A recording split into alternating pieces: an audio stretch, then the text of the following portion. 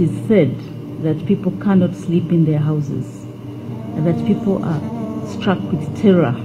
Sanyu Nasali, together with other residents, petitioned the Commission of Inquiry into Land Matters, chaired by Justice Catherine Bamgemereire. Nasala accuses Kibuule of orchestrating the death of her husband, Dickson Wasambowa. Asirikale ba Minister Kibuule bamukwata ne bamuyingiza mu nyumba za Minister Kibuule eziri ewaffe Ekigaya Goromolo district y'e Buyukwe nga bagenda bamukuba. Bwe bamutuusa mu nyumba muli ne basamba.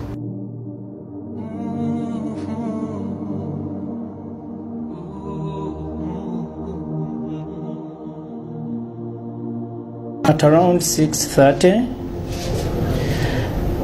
we received 2 dead bodies of twins, both boys, around 2 years, belonging to our very honorable Kibuule, and they had drowned from a swimming pool.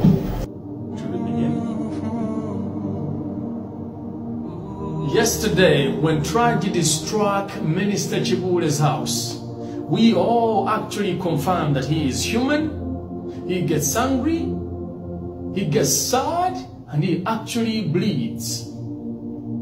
And so as a man with the following, I took it upon myself and I told my followers to grieve with the minister. I actually asked them or told them that it is sad to lose one child, but worse, to lose 2 of them on the same day in a way that he lost them. And out of the blue, until now, I do not know where they came from, but furious people stormed my timeline, blaming me, asking me, why am I siding with the murderer? Why am I siding with the man who has made so many people cry, so many people sad, so many people emotional? And so I started asking myself questions like, bantu chibano abatalina mutima kusasira muntu oba muzadde afiiriddwa ku baana babiri nga ba myaka 2, which prompted me to visit Minister Kibuule's history.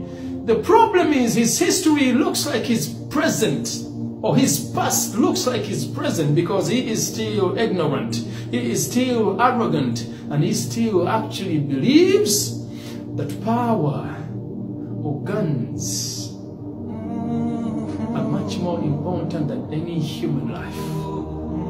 Because besides him evicting people from their lands, Minister Kibuule is believed to have orchestrated the murder of one gentleman where Kibuule is also accused of setting a deadline, warning residents to leave his land or forcefully be evicted by Saturday. 20th January is your birthday. Yes.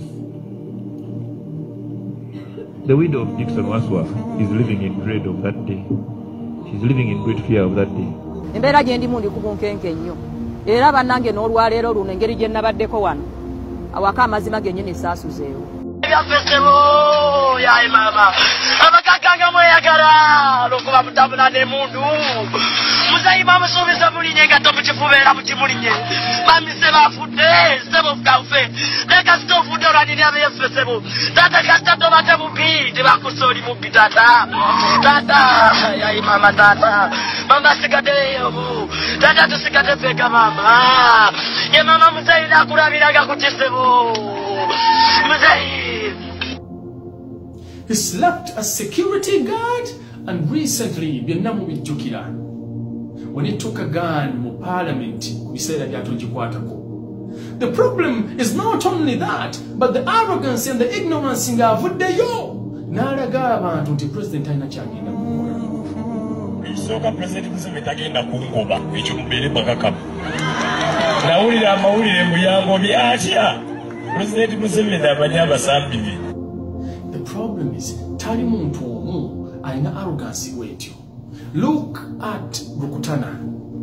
Kyokka Rukutana afulumya wabweru w'akakiiko ng'agenda bweyewaana nti abawadde essomo n'abategeeza nti baba mulope wa President bamulope ng'ekyo kitabamalire bagende wa Papa obe wa Katonda. Bali bye balikoze sibitegeera. Bagende wa President oba bagende wa Papa oba bagende mu kube wa Katonda. People like this actually make us believe that the president does not hold any powers in the country. because they know he is not going to do anything to them. Which brings a question to you. If people can celebrate like that when the minister is not the one who is dead, but his children, his 2-year-old kids, never celebrating away with you, how will people celebrate when Anita who said? Because if they are looking for support, for us we don't go looking for support. We are the party in government, we have the support of the Maje. Guys, how will people celebrate when people like Smell Suga die? Because recently, how will people celebrate when people like Nantaba die? Kubanga tujjukira Nantaba clearly said nti taata w'omwana oli ow'abaana bali yali alabikanga omutima. Nkyalina okukkiriza okusinziira ku ngeri Sebulime gye yeeyisizaamu ebyo byonna ebibuuzo n'engeri gye yattiddwamu bikyandeete okukkiriza nti Sebulime teyabadde muntu mutuufu. And I asked myself, how do you go, or maybe in a restaurant or anywhere in Uganda,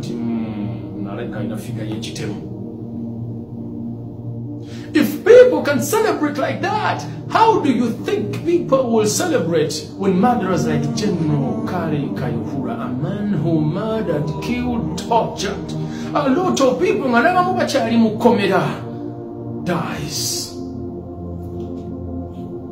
I didn't want to say this. I never wanted to say this. But I'm going to say it, sir. How will... I am waiting for somebody to say so publicly, and I really deal with him. My hands are... How will people celebrate when the president dies? So you might be there saying that the polls are lying. But you are forgetting that the same people you are torturing, the same people you are evicting from their lands, the same people you are murdering, are the same people who are making up these polls. And they do not forget these people are stuck with the grievances. They are stuck with a lot of pain, terror in their minds, in their hearts. They're keeping it there, waiting for tragedy to strike your homes, and they come out and celebrate. Because guess what? Maybe Mubutufu Obosanga Singa Yafudele Misi Abadenga Muhozi Musajja Mukuru, and is actually active in politics at our president. Maybe you can say Bambule Minga Mecho Atenga Mutuku. But 2-year-olds, they do not know anything. They cannot know that their father is evil. But people took it at heart. People celebrated with it. Which means it is time you go back to the grounds. Abantu mubaddiza amataka gaabwe. Abantu mulekerawo okubatta. Abantu mulekerawo okubachunya.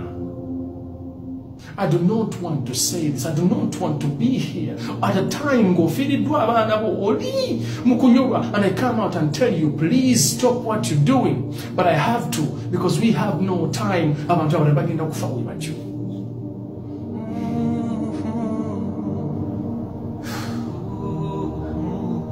I have too much to say, but I'm going to stop here. And I say, Twediko Nenya n'abantu bambi abayiti abatannafuna nnyo mutima busaasi abaana oba tujje family ng'abaana ababato mu bikolwa by'abataata baabwe. Ekituufu kiri nti abaana ababato tebamanya taata waabwe is evil. My name is Fahad Soga. If you have seen this video or seen me for the first time, you should know there are a lot of videos like this on my page. Assalamu alaikum wa rahmatullahi wa barakatuh. Ategeza nti agumye ku baba ne bafudde bato nga bagenze mu era ye wa kulikolerera baba nga bafudde bato ba malaika. Ekyo kwegumye. Ofa kwa wenga bato babadde tebalina kibi serabaki bagenda muki awabudde nti ebbanga lyasigaza ku nsi agenda kukolera Katonda ndi mwetegefu okukolerera eggulu okusobola obbasinkana